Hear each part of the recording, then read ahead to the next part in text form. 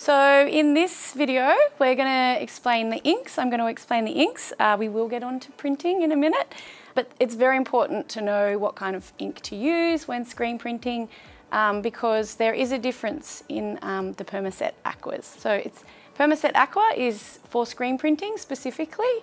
There is a type of Permaset aqua that's made for paper.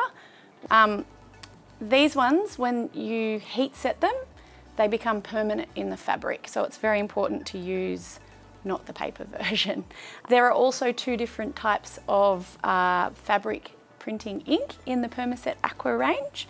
So this one that I'm holding is more transparent and it's made for lighter coloured garments.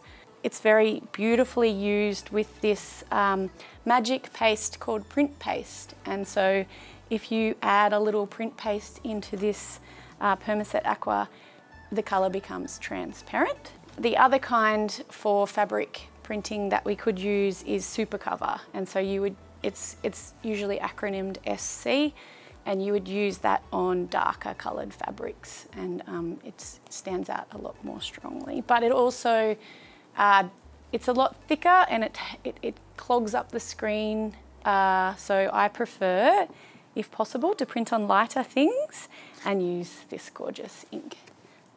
In the next video, we're going to cover how to get these glorious colours through our made screens and onto the garment. Thank you for watching. You can find more videos from Territory artists at channelnt.com.au.